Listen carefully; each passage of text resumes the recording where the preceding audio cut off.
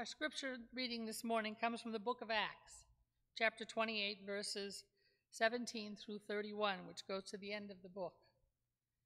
The scene is that Paul has been arrested. Paul has been sent to Rome because there are people objecting to his preaching the gospel of Jesus Christ. And when he gets there, this is what he says. And this is what happens. 3 days later, he called together the leaders of the Jews. When they had assembled, Paul said to them, "My brothers, although I have done nothing against our people or against the customs of our ancestors, I was arrested in Jerusalem and handed over to the Romans. They examined me and wanted to release me because I was not guilty of any crime deserving death. But when the Jews objected, I was compelled to appeal to Caesar, not that I had any charge to bring against my own people. For this reason, I have asked to see you and talk with you.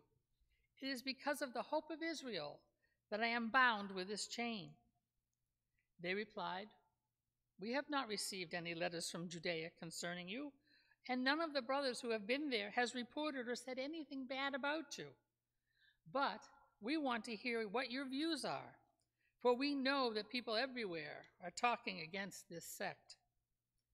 They arranged to meet Paul on a certain day and came in even larger numbers to the place he was staying. From morning till evening, he explained and declared to him the kingdom of God and tried to convince them about Jesus from the law of Moses and from the prophets. Some were convinced by what he said, but others would not believe. They disagreed among themselves and began to leave after Paul made his final statement. "The Holy Spirit spoke the truth to your forefathers when he said that through Isaiah the prophet, 'Go to this people and say, you will be ever hearing but never understanding. You will ever be seeing but never perceiving. For this people's heart have become calloused. They hardly hear with their ears, and they have closed their eyes.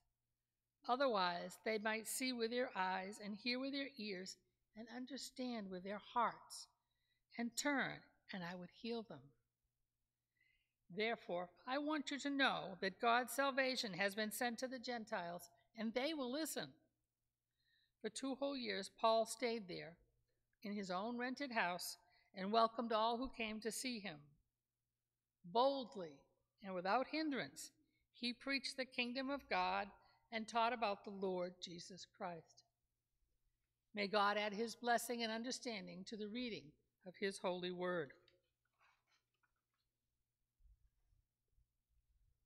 The Apostle Paul's ministry had been a long and arduous trip, setting out from Jerusalem to Damascus, across Turkey and Greece, back to Jerusalem, out to Cyprus, Syria, back to Jerusalem and Caesarea. About 20 years or so, he had been preaching, traveling, and meeting up with formidable resistance. He had been imprisoned, beaten, and tossed out of town too many times to count. His final journey to Rome had had its challenges too. Stormy weather had blown the ship off course. They had been shipwrecked on the Isle of Malta, and now finally he is in Rome, the center of the Roman Empire. Paul arrives a prisoner of the empire after appealing to Caesar for justice. As a Roman citizen, if he felt that he was not receiving justice in the providential court out in Judea, he had a right to appeal to the empress, and he did. As a result, Paul had been shipped off to Rome. I always like to think that maybe there was another meaning in this, that maybe Paul was doing this to get himself to Rome so he could further preach the gospel. Interesting. Once Paul arrived in Rome, he was allowed to live by himself, which means he probably rented a house, but he still had guards at his door, and every 4 hours or so the guards changed. It was not an ideal situation for Paul to teach the gospel, but it was adequate and allowed Paul to further his mission for another 2 years. The book of Acts comes to a very abrupt end. From a very deep discussion with Jewish leaders, the book ends with the words in verse 31. Boldly and without hindrance, he preached the kingdom of God and taught about the Lord Jesus Christ. As I worked on my sermon this week, those last words stuck in my mind. Boldly and without hindrance, he preached. It's a good word to describe Paul and his mission. Bold. Bold as in courageous, dauntless, fearless, unafraid, undaunted, valiant, valorous, all those words. Bold. For the disciples, even for the disciples, preaching the gospel of Jesus Christ had been about boldness. The apostles Peter and John had been hauled before the Sanhedrin, who commanded them not to speak or teach at all in the name of Jesus Christ. After they were released by the Sanhedrin, Acts 4 tells us the rest of the story. After they, all the followers of Christ, prayed, the place where they were meeting was shaken, and they were filled with the Holy Spirit and spoke the word of God boldly. They were filled with being told no was not going to silence them. They remained defiant, brash, and bold. When Paul went to Jerusalem for the first time after his conversion in Damascus and met with some of the followers of Christ for the first time, they were very wary of him. They were not sure whether to trust him or not. But the scripture in the book of Acts says, so Paul stayed with them and moved about freely in Jerusalem, speaking boldly in the name of the Lord. Was speaking boldly Paul's way of proving he was now a follower of Christ, that he had no fear of reprisals? It goes on to say that Paul even spoke boldly and openly to the Greek Jews in Jerusalem who felt that because of his teaching, they needed to kill him. His commitment, wrapped in his boldness, must have reached them, because the scriptures say that when the believers of Christ heard this, they helped him get down to Caesarea on the shore where he could catch a ship back to Tarsus. Have you ever seen the story when you were in Sunday school? I remember seeing it was in our picture books of Paul being lowered in a basket over the wall so that he could escape. And that's this scene, is this picture right here. This man, though, who had terrorized the followers of Christ, they were now helping him boldly to escape. In the face of adversity on the island of Cyprus, when the Jewish leaders became jealous of the crowds that Barnabas and Paul were attracting, they showed up and began contradicting what Paul was teaching. And as the scripture says, heaping abuse on him. Did Paul and Barnabas back down? No. Acts 13 says that when Paul and Barnabas answered them boldly, we had to speak the word of God to you first, but you reject it and do not consider yourselves worthy of eternal life. Now we turn to the Gentiles. Meek and mild does not describe Paul. Bold describes Paul. In Iconium, Paul and Barnabas did what they usually did, went to the synagogue first to preach and teach. There, too many people spoke against them, so Paul and Barnabas spent considerable time there speaking boldly for the Lord, who confirmed the message of his grace by enabling them to perform signs and wonder. Bold. In Acts 18, we read that his boldness has rubbed off on others. A Jew named Apollos, a native of Alexandria, came to Ephesus. He was a learned man, the scripture tells us, with a thorough knowledge of the scriptures. He had been instructed in the ways of the Lord, and he spoke with great fervor and taught about Jesus accurately, though he knew only the baptism of John. He began to speak boldly in the synagogue. When Priscilla and Aquila heard him, they invited him to their house and explained to him the way of God more adequately.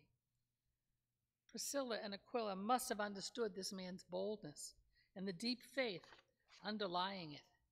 They had seen it in Paul, and now through Apollos, they see it again. Though he needed further instruction, they knew that his boldness was there and that it had a spark that could lead others to Christ.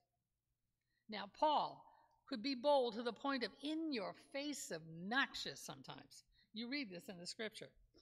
In his time and place, though, with his intimate understanding of the Hebrew scriptures and law, he was the person that God needed in that place and at that time. And as we know, God will use who he chooses, and he will equip them, and he did that with Paul. If it wasn't, think about this though, if it wasn't for the boldness of Paul, under the guidance of God, the Christian faith could easily have remained a tiny footnote in history, a splinter cult of the Jewish faith that died out just like many others. But we had Paul and his boldness to bring the faith forward. Now, I'm not a Star Trek fan by any stretch of the imagination, but you remember the word at the beginning of every episode when the narrator says, to go boldly where no man has gone before? That is Paul. As it says in verse 31, boldly and without hindrance he preached. Bold. Now, what does it mean to you to be bold in your faith? How many times do we slink away, not wanting to make waves, just quietly sliding out the door when the conversation gets kind of rough? Sometimes discretion is the better part of valor, but at what point do we boldly talk about our faith? The words from Star Trek tell us what we are called to do, to boldly go where no man or woman has gone before. If you have any doubt, just read the story of the Apostle Paul. He went boldly all over the Middle East. He went boldly on that ship off to Rome, knowing that it wasn't going to end well. Boldness shows in how Paul writes. I love the words he writes to the Romans when he says, for I am not ashamed of the gospel, because it is the power of God that brings salvation to everyone who believes, first to the Jews, then to the Gentile. That is a bold statement. I think sometimes we get ashamed of the gospel, embarrassed by it, embarrassed that we have a faith to serve and believe in, a faith that sets standards and limits. With his confidence in God's his confidence in God's sovereignty, Paul carried on with great fanfare. The author of Acts speaks of how Paul was greeted by a crowd of Christians along the Appian Way, which was the road to Rome. He spread the gospel boldly as if nothing else mattered but then spreading that gospel. In Rome, he carried on his ministry, welcoming all who came to him. Paul confirmed at the end of his ministry, what has happened to me has really served to advance the gospel. Boldly says these things. We have this tendency to quietly speak of our faith, which in some circumstances is more effective, but a loud fanfare once in a while is a good thing.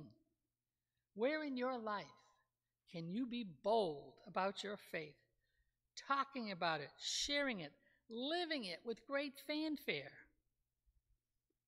There is somewhere this week to go, a place for you to do just that. I know it. I know. I feel it. Don't dodge it. Just go with it. Speak of your faith boldly. Boldly go where you have never gone before. Amen.